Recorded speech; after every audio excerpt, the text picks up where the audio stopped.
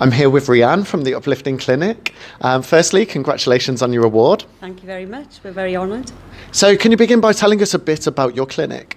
Yeah, sure. So we have a medical aesthetics clinic in Barry in South Wales.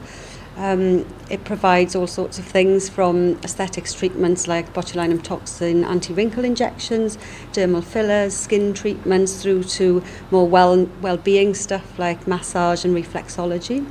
And what would be your main treatments right now? What are the most popular treatments that people are going for? Probably the medical aesthetics, so the botulinum or Botox for short, and the dermal fillers.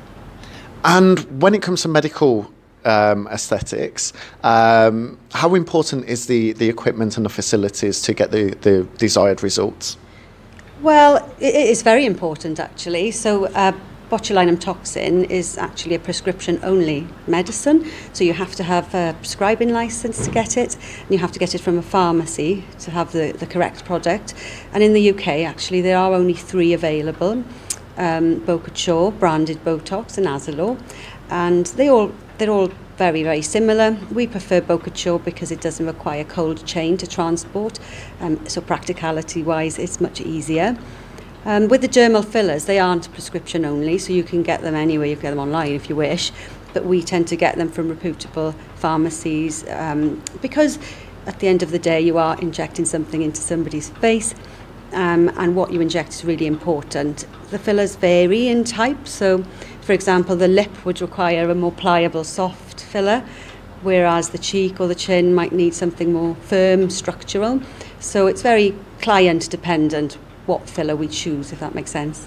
Yeah, of course. And in terms of the cosmetic and the massage treatments, are there particular brands that you work with?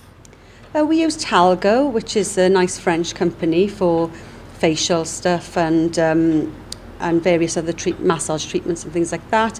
And we have a lady called Kim who's just joined us. She provides the reflexology massage treatments, and she actually blends her own oils and she makes her own candles and things like that, very much using aromatherapeutic remedies, so it's quite holistic. Okay, excellent. And are there any plans for the future? Oh yes, of course. Our plan is to hopefully become registered with Health Inspectorate Wales. The reason for that is that we would like to start providing and supporting the NHS with some medical services, and you have to be registered, of course, to do that. So we would like to start maybe providing some blood testing, so we would need to work with the laboratory to organise that. Maybe some private general practice. So I'm a GP by trade, so some private general practice services, earwax removal additionally, and possibly some providing medicals for taxi drivers and HGV drivers, because I'm aware that they find it difficult to get in with the NHS GPs at the moment because they're so busy. Okay, and one final question. You mentioned the aesthetic treatments and the medical treatments. So if you've got a big date on the diary, so perhaps a wedding, how far in advance should we get in touch? Well, of course, any injectable could cause bruising or swelling, so it's sensible to at least be a month or so before a big day like a wedding. Your botulinum toxin lasts about 3 months.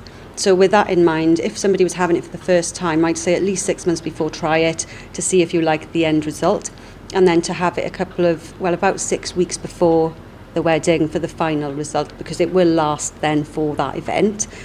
With dermal filler, it depends which filler again you're having, but they can last 9 to 12 months sometimes, so you've got a bit more room there to play with, and I'd certainly recommend at least 6 weeks, maybe 2 months before a wedding or a big event to have especially lip filler done, but any filler really. Okay, fantastic. Congratulations again on your award. Thank you very much.